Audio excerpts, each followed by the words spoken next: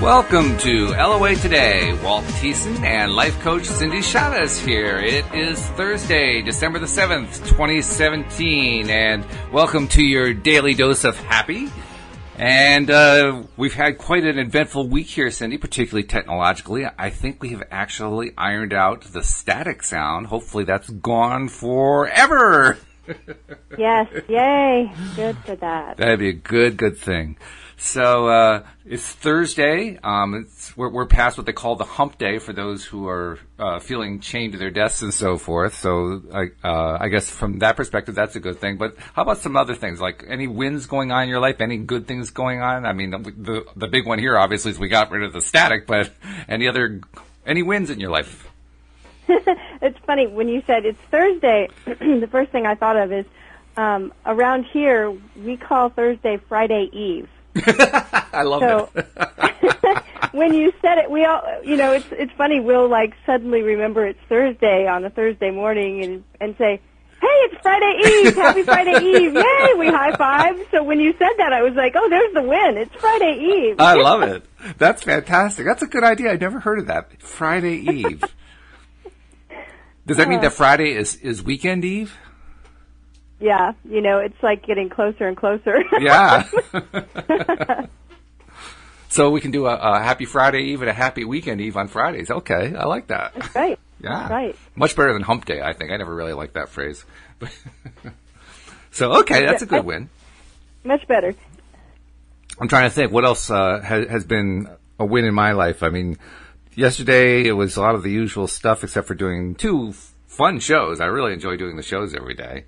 So those are my biggest wins. You know what my win today is going to be? I'm going to look forward. My win today is I haven't been out doing my walks the last few days because I've been dealing with so many of these tech issues. I'm going to get out and get my walk in today. I can hardly wait.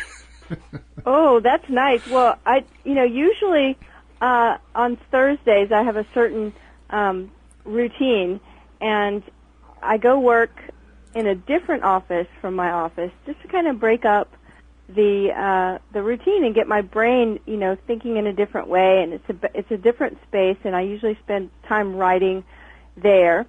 And today I decided that I'm not going to do that because it's raining and it's very, very cold. Oh. So that's part of my win was, you know what? I'm not going to go outside today. So you are going to go outside today. You're going to stay in where it's nice and toasty. Exactly. That feels better to me. And Absolutely. So, it's that whole, if you can do the thing that feels a little better, then that's your answer, is to do it, right? Absolutely. Oh, yeah. Doing that thing that's a little bit better is how I learned to believe that I could actually shift my mood. Did I tell you that? Did I tell you that Yes. for the longest time, I really didn't believe you could actually shift your mood. You were completely dependent upon the events that happen in your life as to how you're going to feel? Yeah, that whole thing about taking little tiny shifts. Even the first time I tried it, I said, how the heck do you do this? It's really interesting when you think about the energy levels, and we talked a little bit about that yesterday, but at that lowest level where you're feeling,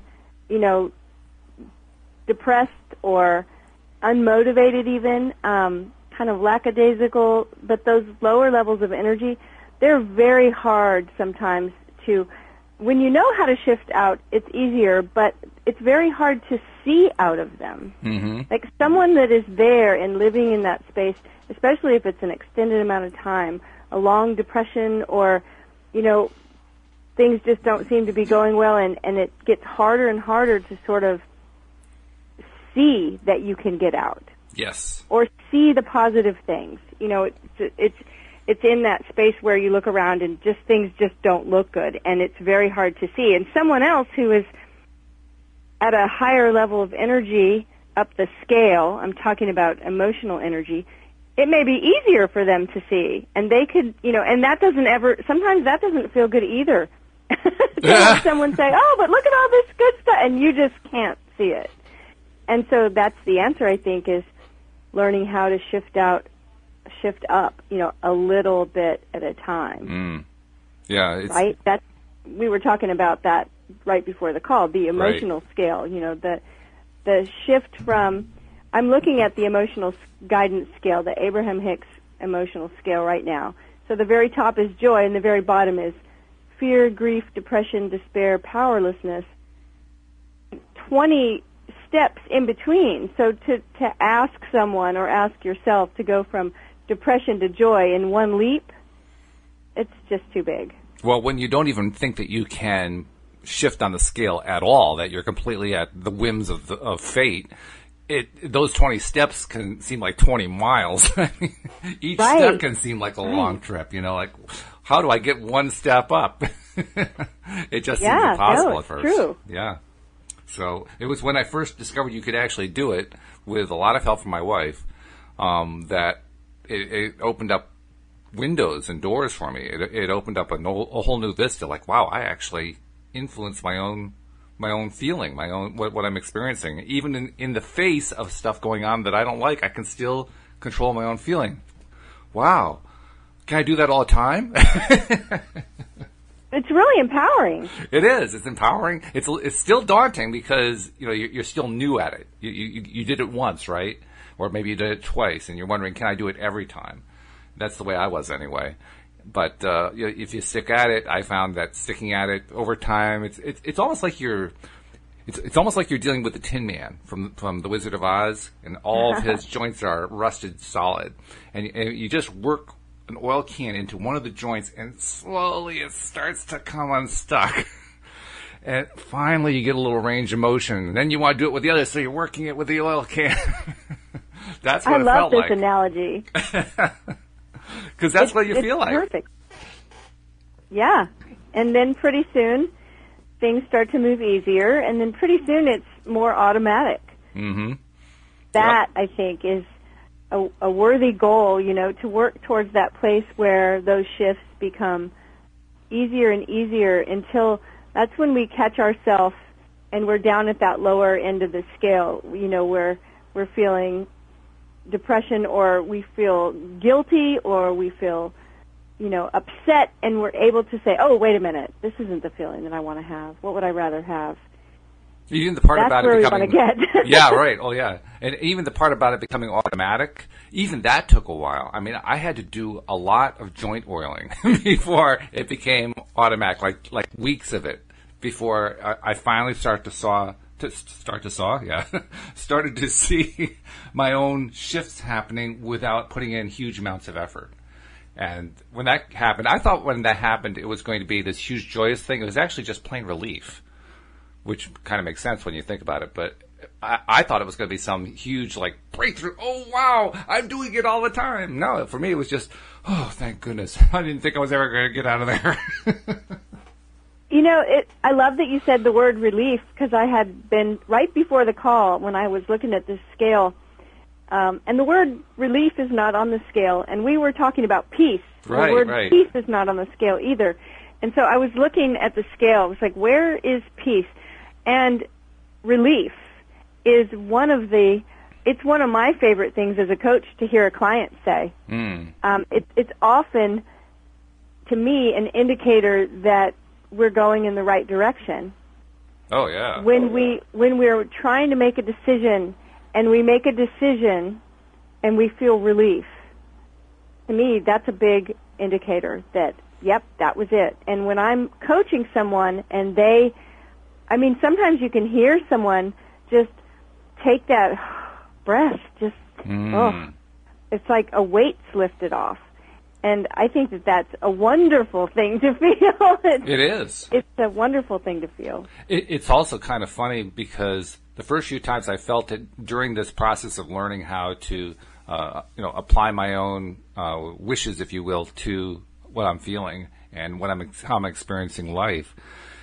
As I was applying it, I didn't really understand the idea of resistance, and I didn't really understand the idea of relief until I experienced relief for a few times. And one time I combined the two ideas together. I said, oh, relief is where you're getting rid of the resistance. That's the resistance they're talking about. And it was the first time that I recognized what resistance really was, because Abraham talks about that all the time. You listen to the Abraham Hicks workshops, and that word is used probably 50 times in a workshop. But every time they used it, I said, yeah, but what am I resisting? I don't understand. It wasn't until I actually had the experience of relief that I understood the resistance they were talking about was the resistance to feeling better. Just, I'm going to hold myself in a space that doesn't allow me to feel better because that's what I'm used to. And once I understood it that way, then it made more sense to me. Yeah. I heard one time, I think I heard Esther Hicks say something like, you don't need more, whatever. You just need less resistance. Yes, right. Right? Yes. And so, again, resistance shows up in two different ways. It shows up as attachment, but it also shows up as aversion. And the aversion one is the one that people often feel like resistance is they're saying no to something, like I'm pushing it away, especially when they want something, right? They want a particular thing, and they know enough about law of attraction to know, well, if I don't have it, then I must be resisting it. And so they think that it's pushing it away or saying no to it, with their energy, saying no. But sometimes it's saying yes, right? Because we get too attached to a certain outcome. Sure. And we want it so much, and I have to have it this way, so it's either yes, yes, or it's no, I don't want that to happen. We have to get to that place where we can let go of attachment and aversion, and that's the place of relief and feeling better, when we say, okay, it's okay. Yeah, that's true. I mean, before we started doing the podcast and we decided that we were going to be talking about peace, one of the things that you mentioned is that you run into this a lot with your clients when you're coaching your clients. And I was wondering, which form do you get most of? Is it more the aversion type or is it more the attachment type? I think it's more attachment. And I say that because, and I might rethink it later and think, but off the top of my head I would say attachment, because generally for support or reach out to whoever they're reaching out to for support, a lot of times it's because they want a certain thing, especially with coaching. When people ask the difference between, say, coaching and therapy, I usually give the standard simple answer is that therapists are often taking someone from dysfunctional to functional and dealing with a lot of things that are happening in the past. Coaches are often bringing someone from functional to optimal. Oh. And so in that space, this is someone that's functional, and they're hiring a coach because they want to create something, newer, bigger, better, whatever, in their life. And so they have a goal that they want to see realized, and sometimes we all do this. Sometimes we have a thing we want, and we get really attached to it. And we try for it, and for whatever reason, it's not forthcoming, and we're like, I need to get some help with this, right? So people will come to me as a coach and say, this is what I really want, and it's just not happening, and how can you help me get there? And so a lot of times there's this attachment to a certain outcome, and that's just resistance. So we work through letting go of that resistance the same way we would work through, if it was an aversion to something. Which, you get that too. Someone shows up and there's something going on in their life that they're having a hard time accepting. They don't want this anymore, and they don't want it, and they're afraid it's going to happen, whatever it is, or, how can we avoid this kind of thing? And there's a lot of resistance that shows up as, certain emotions that show up. And there's definitely no peace and no relief in either one of those situations. So if we were trying to look at this whole question of bringing peace to yourself and looking specifically at the cases where there's an attachment going on, an attachment issue, like what would be an example that comes to your mind of a particular kind of story, if you will, that demonstrates the desire for peace and how the attachment is getting in the way? Well, I think it could be anything, but let's just say I'm a relationship coach, so oftentimes I get someone that will come to me because they're wanting to have a relationship. Okay. And they feel like they're just not finding one. And anything that you want, or don't want, will cause not just resistance, but because of, I think, of the resistance, a feeling of a lack of peace. And, you were saying earlier that it was a real, epiphany for you to realize that, oh my goodness, I can have an effect on my emotions, because you said up until then, I really felt like it was just fate. It was up to whatever was happening to me. Right. Yeah. And so that's the same exact thing here, is that recognizing, because people feel like if I just had a relationship, I'd be happy. And we can fill in that relationship blank with all kinds of things. If I just made more money, I'd be happy. If I lived in a different place, I'd be happy. If I had a different job, I'd be happy. If somebody in my life would treat me in a different way, I'd be happy. Mm-hmm. And we can take the word happy out and put peaceful in there, right? Well, I won't have any peace until. Yes, right. So I think it's the recognition that you had about, oh, wait a minute, I don't have to live, my emotional life doesn't have to be at the whim of whatever's going on.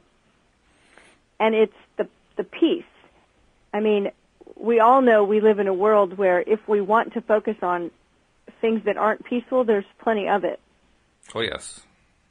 We talked the other day, you and I were talking about the news, right? And which we're trying to stay away from, but still. having the news on, right. And it's like, whatever we focus on expands. So if we want to focus on, terrible things going on in the world, boy, there's plenty of them we can find. Oh, yes. And yet, if we want to find peace, that peace, and when we look outward and we focus on all of that, it doesn't look like there's a whole lot of peaceful, but the peace is within. That's right. Yeah. In the same way that you recognized at some point that all of those emotions, they were in you. They weren't just at the whim of things coming at you. And so the peace comes from that inner knowing that somehow everything's going to be okay. When I was not yet a coach, 10 years ago, I was going through a really, really hard time in my life, and I had a coach, and I was at that bottom level of energy, just victim energy, where nothing's going right for me. Everything is terrible right now. It's that place where people say, this sucks, and it's just never going to get any better, and I don't know what I'm going to do, but this is awful. And I was, we call it down in the dumps. Mm-hmm. And I was there, and my coach said to me, what could I say? She asked me such a powerful question, and it seems so simple on the surface, but she said, what can I say to you that would make you feel better? I think she realized she didn't know what to say. Mm. I mean, that was the bottom line. She didn't know what to say to me, and I was, mulling around in the depths of despair, and she said, what could I say to you right now? And I said, that would make things better. I said, I guess I just need somebody to tell me that everything's going to be okay. And yes. She said, Cindy, everything's going to be okay. And, that was probably 10 years ago, and I still think it was one of the most powerful moments that I've had in a coaching session, and it seems so simple, but the reminder, the knowing inside that, everything is going to be okay, is really important. We have to remind ourselves that everything's going to be okay. We've been through things before, right? We've been through tough times before, and we're okay. And it's like, if you're listening to this right now, not only are you okay in this moment right now, but you're going to be okay. Things are going to be okay. And I think it's that. It's remembering that the peace is inside. It's funny you should mention that, and it's funny also that when I asked you for an example, you picked one from the realm of relationships. And the reason I say it's funny is that this whole idea of wanting to know it's going to be okay was exactly what I was asking for around the time leading up to when I met my wife. And actually at the times afterward, too. And the thing that I notice as I'm hearing your story is I actually remember asking people who I'd been in a rather deep conversation with not directly, but indirectly, I would say things like, I just wish somebody would tell me it was going to be okay. And no one ever did. No one ever did. They all tried to stay in the realistic realm, right? Well, I can't tell you everything's going to be okay. Yeah. And it occurs to me, all I needed really was to have one person say it was going to be okay, and I probably would have shifted my mood right there. Now, would I have kept it? I don't know, but at least it would have been a shift. It's good to hear you say that, because when I tell this story, I've told this story before, and I always think, like, is this so simple, like, that telling the story that people will hear it and say, well, that,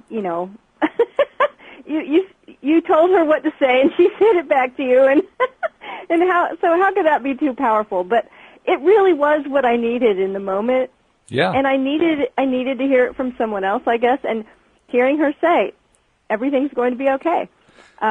It shifted things for me. I'm not going to say that I jumped, we were talking earlier about that emotional scale with 22 things. I'm going to read it in a second, but it's like I didn't make the leap from despair and powerlessness up to joy in that moment. No. But it really did take me quite a few steps up. I went from where I was to hopefulness, which is number 6, with joy being at number 1. And fear, grief, depression, despair, powerless is 22 at the bottom. So that's a lot of steps from that one thing. It's a ton. I think we should go through these just so that people that are listening can know what they are. Okay, before you do that, I'm trying to make it a practice to, about 20 minutes in, put in a little bit of a plug for the show. So what I want to urge listeners who are enjoying the show to do is, if you're enjoying this, go to your favorite social media and tell people you're enjoying this. We want to spread the message of LOA Today, and we've been experiencing tremendous growth, particularly over the last 6 months, double-digit growth. But we want to keep that trend going, and the way to do that is when like-minded people tell other like-minded people they know that they're enjoying it. So please take the time on Facebook, Twitter, Instagram, whatever your favorite social media is, like us and tell other people that you like us. And if you're listening to the broadcast live on the LOAtoday.net website, there's a little heart there you can click on saying that you like it there. So please give us the love.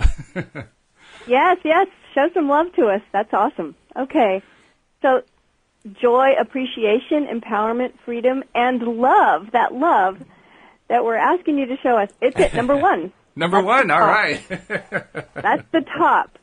And as we work our way, I'm actually going to start, though, from the bottom. Okay. And here's what's interesting, is that everyone understands these bottom levels. I mean, we live in a world where these energies are very common, right? Fear, yes. Grief, depression, despair, powerlessness.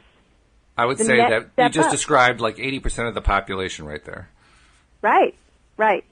The next step up, insecurity, guilt, unworthiness. Mm-hmm. The next step, it's hard jealousy. to believe that's actually better when you think about it.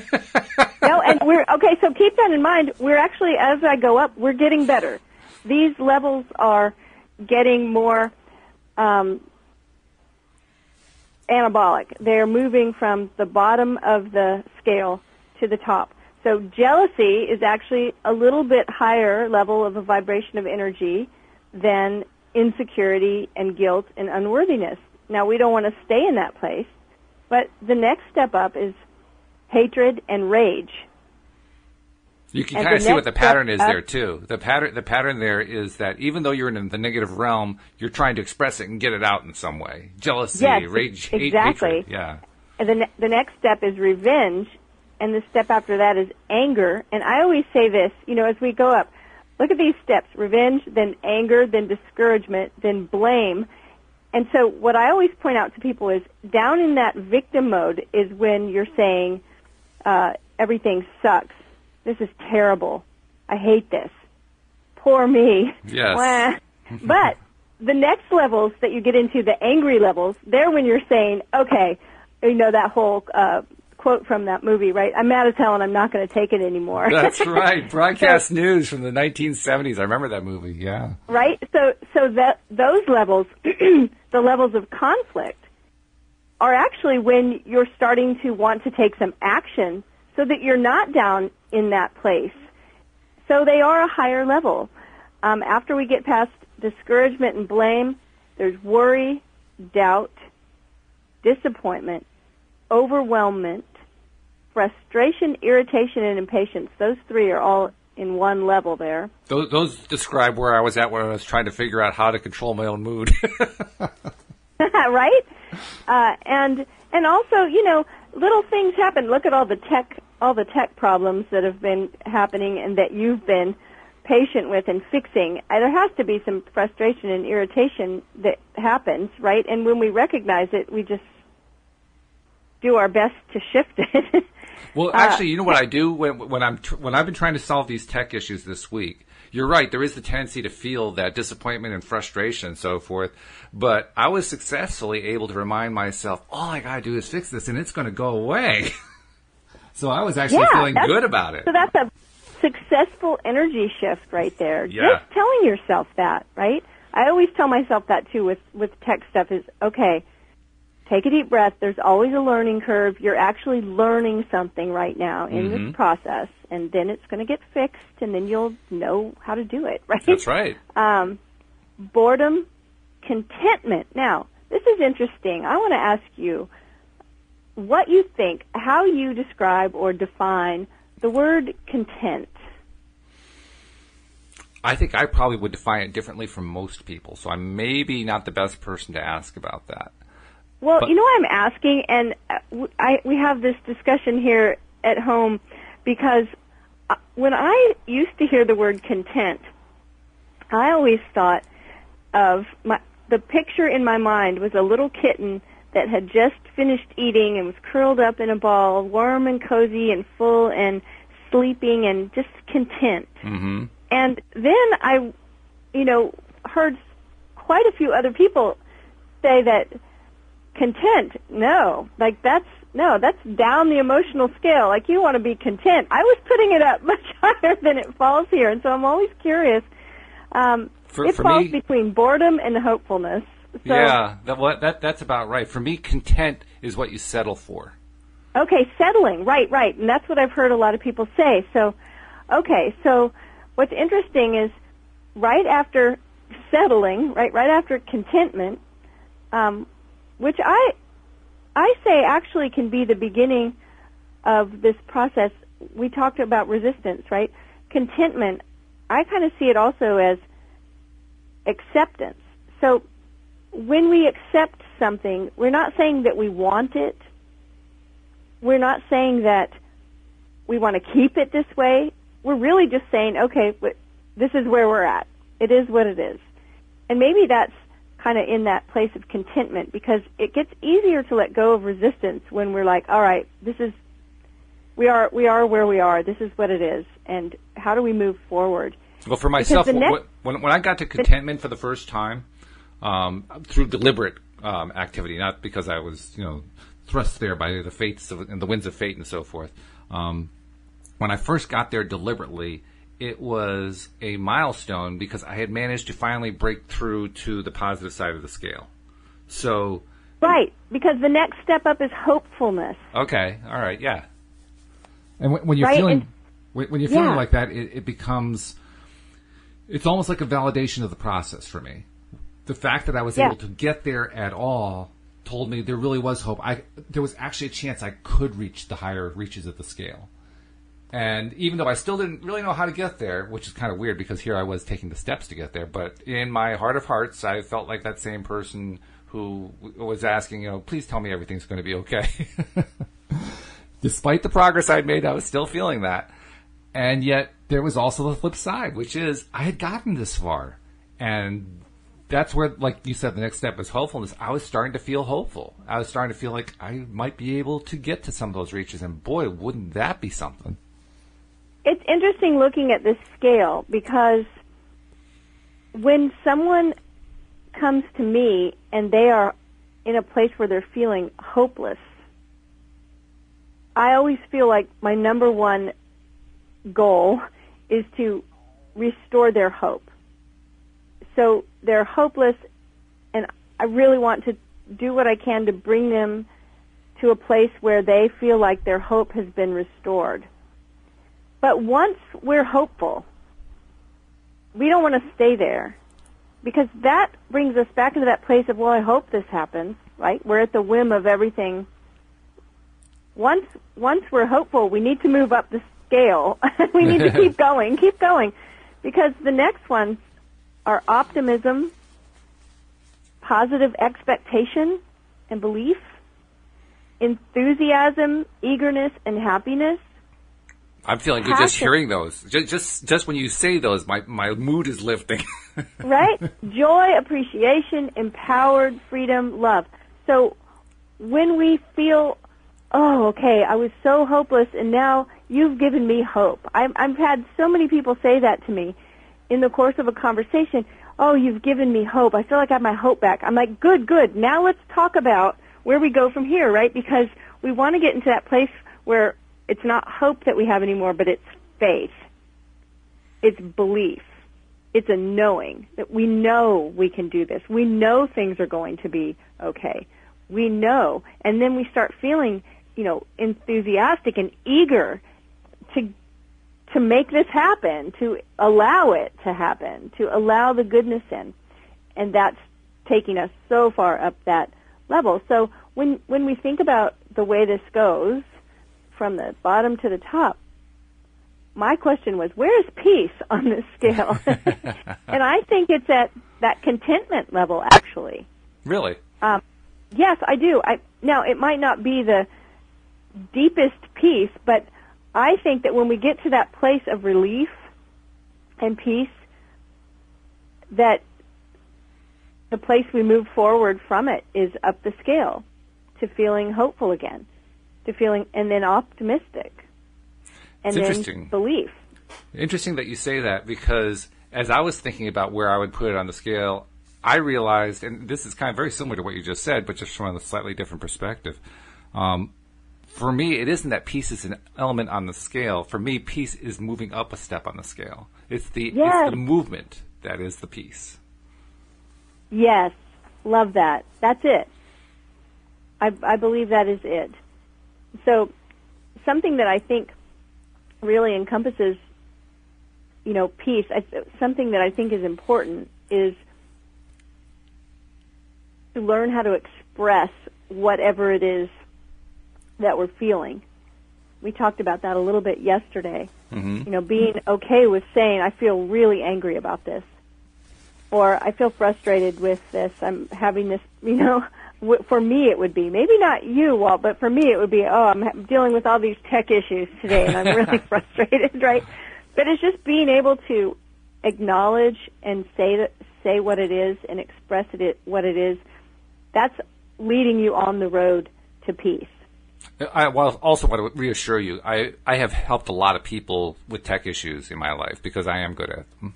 And very often I get the comment that is something along the lines of, I am so glad you're here to fix this for me, or to show me how this works or whatever, because I could never do this myself. I just can't handle technology.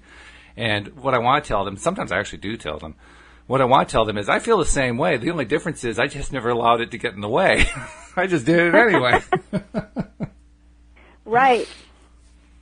So I think that's important, recognizing that all of those emotions and feelings that are on that emotional scale, like we went through the 20 ways to hack your happiness, and this was part of that as well. It's that it's all part of the human condition. We don't want to get stuck where we're feeling that lower end of the scale all the time. Right. But even people that are living at the top of the scale, we still experience contrast. Yes. We still have the capability, we have the ability to be disappointed, or to worry about something, or to feel discouraged when things don't happen the way we think they should. And and it's okay. Contrast, actually, I don't think we'd appreciate that higher end of the scale if we didn't have the lower end of the scale. I think, too, it's also important to recognize that this emotional set point scale, which is intended to describe our current emotional set point, where are we currently sitting on the scale, and we tend to think of that as being somewhat fixed, somewhat solid and steady. But I think it's important to remember it actually never is. I mean, we could think of it as maybe an average, that, on average I'm at that particular point for this day, but throughout the day we're going up and down that scale all over the place. And Agreed. what we're really trying to get to the point of is where most of the time we're spending in the upper end of the scale, averaging, somewhere high up on that end of the scale. But even somebody who's at that high end of the scale, it's not like they're there all the time. They're bouncing around. And every time you go down, you find a way to get back up by recentering and focusing on the good things, focusing on the things that make you feel joy. Right, and I think that's a key to remember, is that emotions, I always think of the word emotion as the E is energy in motion. Oh, yes. Emotions they move. Our feelings and emotions move, and they require movement. Yeah, that's a good point. That's very good. And so we have to recognize that if we want to be able to be the mover, right? Yeah. We want to be conscious about moving them and moving them up the scale. Mm-hmm. So finding things to be grateful for, even in those situations. It's also interesting what you said earlier about how, particularly when we're feeling the lower end of the scale, the negative emotions, how important it is to express them. And when you said that, I agreed with it, but I also said to myself, wow, we really do miss the other side of it. Because so many of us, when we get to the higher end of the scale, we forget to express it. We say, okay, I'm feeling the joy, I'm feeling the happiness, but we don't go, yeah! We don't jump up and down like the little kid who can hardly wait to go to Disneyland. Right. I remember one time talking to somebody that called me because they were really excited about the possibility of something really good that was getting ready to happen, and they were waiting on word to see if this thing was going to happen. And I said to them, well, what would you do? What would you do if you found out? Yes, right now, if you found out this thing was going to happen, this thing that you've been working towards, it's going to happen, what would you do? Well, what do you mean? Well, how would you express it? How would you feel? Oh, I'd be so happy. Well, how would you express it? Well, I don't know. I said, well, think of a way. What would you do? Just if you could do anything right now. She said, oh, I'd hug my child and run through the house, and I would go jump on the bed and shout for joy. I said, okay, go do that thing. Which feels weird the first time you try to do that. Let's be perfectly honest. The funny thing is that they did go and do that thing, and then they got the phone call with the yes. Oh, really? Oh, okay. So did they do it again? I think so. Oh, good. Okay. Because now you got two opportunities. You do it because you're trying to attract it, and then when it happens, you get to celebrate it. That's good. But you're right. It's like, well, how do we express these things? And especially if we're out of practice. I find it's funny. I've mentioned this a few times on the show. I think I've done it with you, and I know I've done it with the other co-hosts, about how when I take my walk, I listen to music on my iPhone. And partway through the walk, usually about 20 to 25 minutes in, because all the songs I'm listening to are very positive, very upbeat, very positive lyrics and so forth. About 20 minutes in, I got the smile on my face, and I don't even know I have it there. But I find out about it because other people react better to me. I get these big high waves and all this kind of stuff. And that's when the smile hits my face in a big way, because now it's more conscious. Like, oh, they're reacting to my face. I like that. And so I have to do a little celebration, But it's amazing how we can be totally unaware of what's going on our own faces. It's like, I can't remember what movie it was, but there was a movie where there was a child and an adult having a conversation, and the child says something to the effect, why is it that you're not happy, that you're never happy? And the adult says something like, well, I am happy. And the child says, well, why don't you let your face know it? I always thought that I had a real poker face, I thought, oh yeah, I don't show, everything I'm feeling on my face. And apparently people that love me have told me, Cindy, that is just not true. I remember one of my friends said, oh yeah, when that happened, oh, I saw the look on your face. I was like, what? I made a look on my face? Said, oh yeah.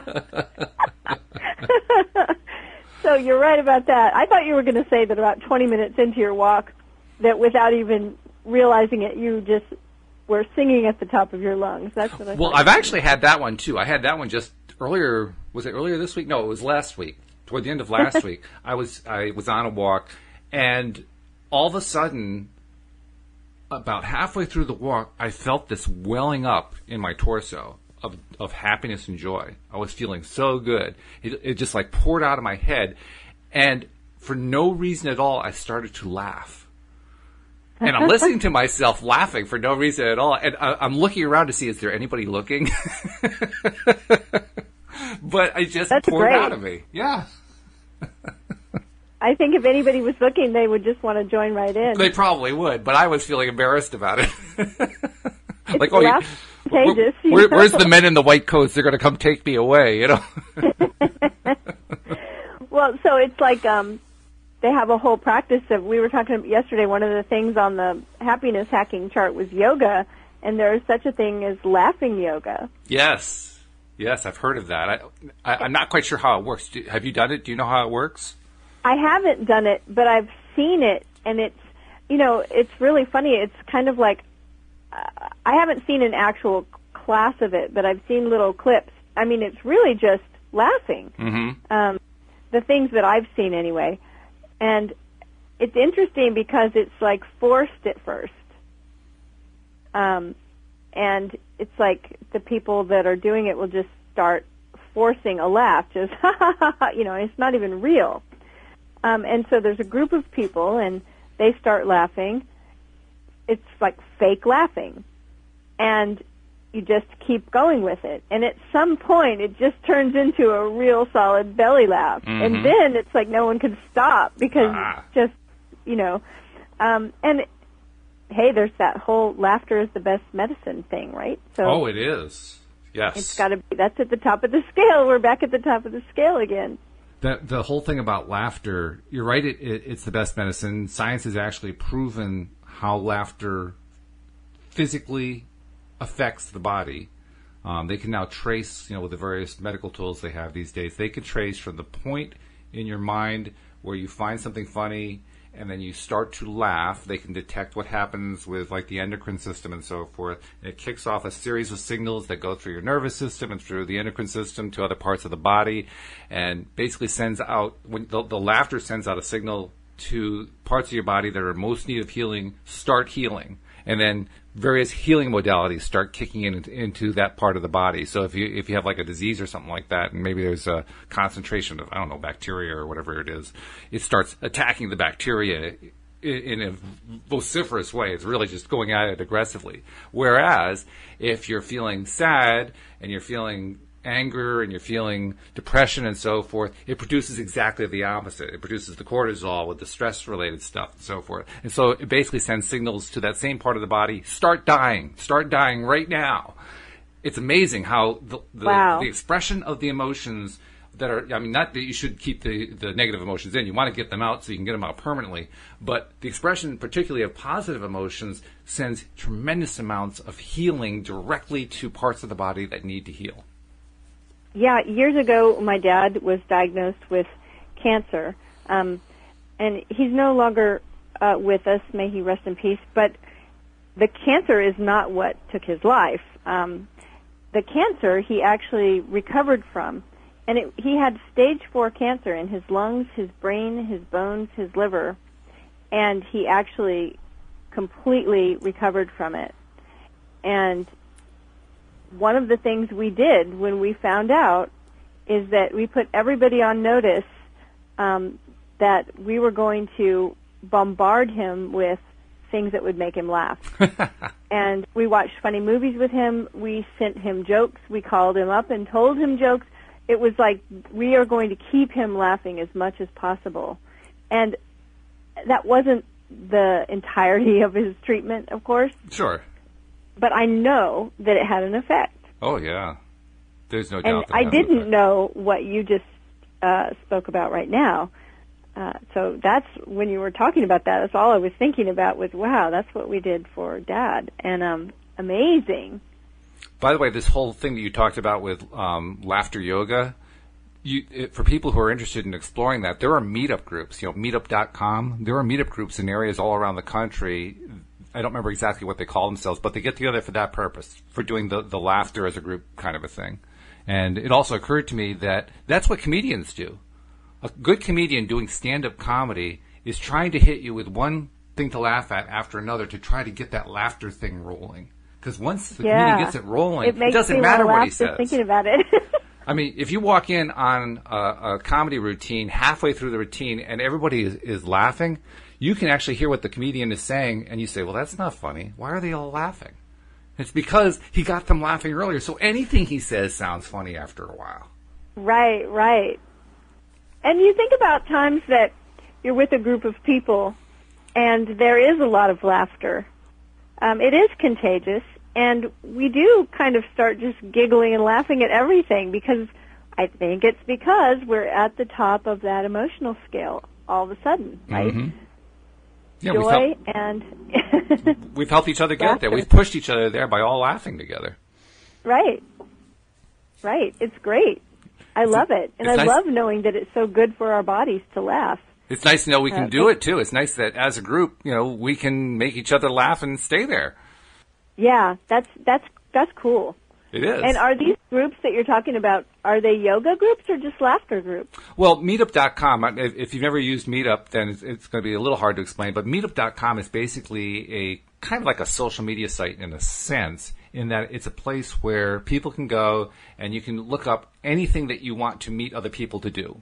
So let's say if you're single and you want to meet other singles, there are single meetup groups. If you are into bowling, there are bowling meetup groups. If you are into hiking, there are hiking meetup groups. Any activity, any hobby, any sport that you can think of, there are groups for. And one of the kinds of groups you can find are people who get together just to laugh. Which sounds bizarre, I know, but it really is there, and you can find them all over the country. That'd be really funny, to do a scientific study, right, of the laughing meetup groups and their level of health. Yeah, right. There are also law of attraction meetup groups. In fact, my wife and I tried to start one at one point. We didn't get real far, although we got a few people who showed up. We didn't call it a law of attraction. We called it a get happy group, but it was amounted to the same thing, really. But there are lots of them. Any topic you can think of, any interest you can think of, there are meetup groups, and you can find them at meetup.com. So meetups are great. Laughter is great. But have we made it to the top of the scale yet? Yeah, the top of the scale is joy. Joy, appreciation. And, this is interesting, too, because I think this is why a gratitude practice is so important. We know from some recent studies that just the act of looking for something to feel grateful for starts the process of brain chemicals that feel better, that cause us to feel better, right, feel happier. Yep. And so it's just the process of looking. We don't have to even find anything before that starts. It kicks in right away. It always reminds me of, it's funny, processes that start automatically. When you smell bacon cooking, your body automatically starts to produce the enzyme that you need, the specific enzyme that you need to process bacon, to digest bacon. It's like, our bodies are smart. And so just looking for something to feel grateful for starts that process. And if we look at the scale, the top of the scale is appreciation. These 5 things are listed at the top of the scale: joy, appreciation, it says empowered, so empowerment, freedom, and love. So we're automatically taking ourselves to the top of the scale by appreciating things. That's really interesting. The fact that you were saying that when you're just trying to reach for gratitude, reach for appreciation, before you've even found it, you're already getting the benefit of it. And I'm thinking back to the first few times I was trying to do it deliberately, trying to feel gratitude and appreciation. And I remember struggling with it, struggling to find stuff, and I remember doubting that it was going to work. And I'm wondering, was I also feeling the impact of reaching for it anyway, and that was helping to overcome the doubt? And I don't know what the answer is, but that's what went through my mind when you said that. Mm-hmm. Interesting, yeah. Also, yesterday or the day before, it was when we did it was on the 20 happiness hacking tips, but I can't remember which number it was. But it talked about feeling emotions, which we've talked about a lot. But it specifically mentioned feeling conflicting emotions at the same time, and that was actually a healthy thing to be able to do. And I can't remember right now the. I remember that it was there, yeah, and right? I do remember. The example was like, about it too. I feel bad that my pet has died, but I am really happy about this new job promotion, or something like that. Yeah. So I'm thinking when you're telling that story about gratitude and putting it into practice, and that you had doubt going on that it was going to work, it's like there were two things happening at once. I think there is one difference, though. In the example I gave, I was feeling kind of conflicting emotions about the same thing, whereas the example you described there was conflicting emotions, but two different things. Yeah. And I think, strictly speaking, you really can't feel more than one thing about a particular situation at any one time, but you can vacillate. You can go to one, go to the other, go to one, go to the other. Sort of like emotional multitasking. Right, and I think you can vacillate pretty quickly. Yeah, you can. Right? You can, yeah. So I like the idea that, just looking at the words and seeing appreciation up there at the top and recognizing, wow, so when we specifically, I have a gratitude practice that's actually scheduled because I run a group, and on Wednesday, that's one of the prompts that I give the group, right, is like to find some evidence of things going on in your life. I have 4 categories that I always share that I like to find evidence of abundance, evidence of health, evidence of love, and evidence of magic. And I find that evidence, that's my gratitude practice. So it's very cool to think, hey, just doing that practice automatically puts us at the top of the scale. Okay, I'm going to make notes here because I like those. So there's evidence of abundance, health, love, and magic. That kind of covers everything for me. Okay. Health, love. I want to make sure I don't forget these. And magic. And how does that tie into appreciation? How do you tie it together? Well, it's a gratitude practice, so we're looking for things that we appreciate, and I like to find things in those categories. So it's an evidence practice. It's like, well, my other half's an attorney, so here's what I know, is that the more evidence you have, the more evidence that you can collect, sure, the stronger your case is, right? Right. And so if you have a huge amount of evidence, you can be like, yeah, I'm pretty convinced of this because look at all the evidence. And so I've always said, let's collect the evidence of, for a gratitude practice. I used to give my clients a notebook and say, this is your book of evidence. I want you to write down the good things that you're finding in your life, the things that are working well, the things that you can smile about and appreciate. So that's the way I do a gratitude practice. That's interesting.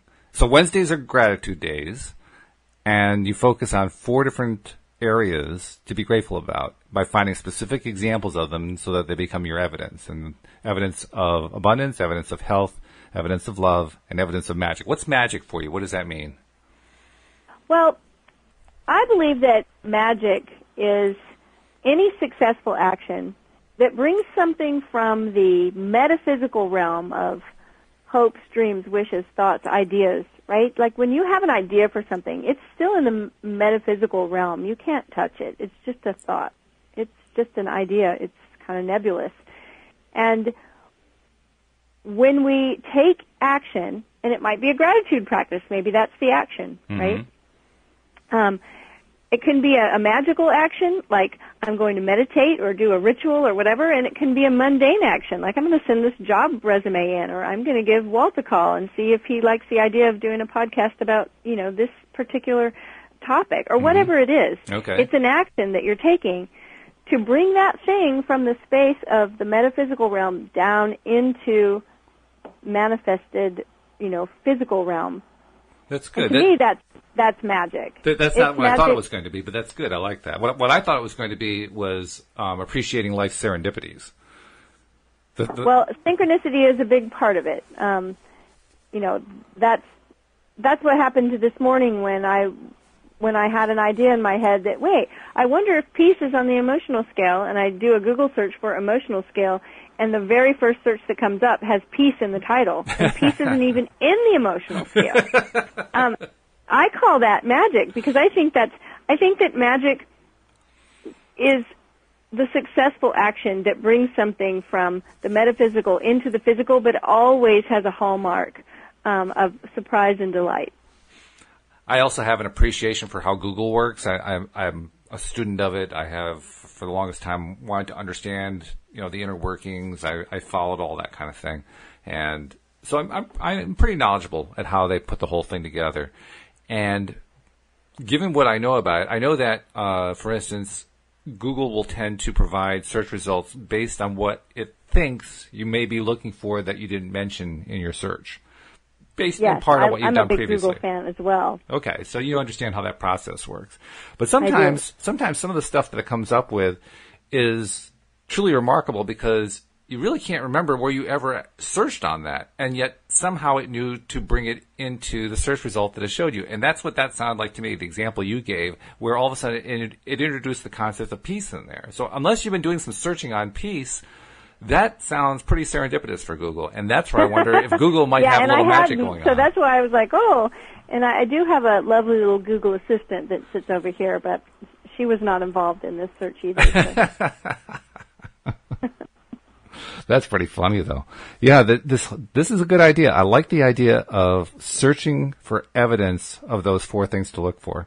And doing that on a regular basis. I'm going to try to find a way to incorporate that into my daily practice. Because right now I do daily affirmations. There's an Abraham Hicks rampage that goes on for about 9 minutes of all these wonderful affirmations about life and the Abraham approach to understanding life and so forth. So I use that, and there are the 4 tapes that they put out, the meditation tapes. I use those, and I have my own stuff that I've written out over the years.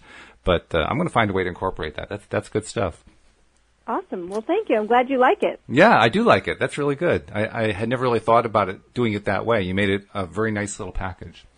Before we leave, I want to remind everybody, first of all, if you have not yet subscribed to the podcast, please do so, because that's how we're getting more and more people involved in listening to more and more episodes, and even occasionally people listening to the live broadcast, which we really love.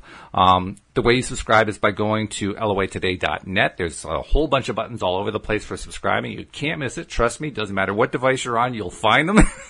I've got them all over the place on the page.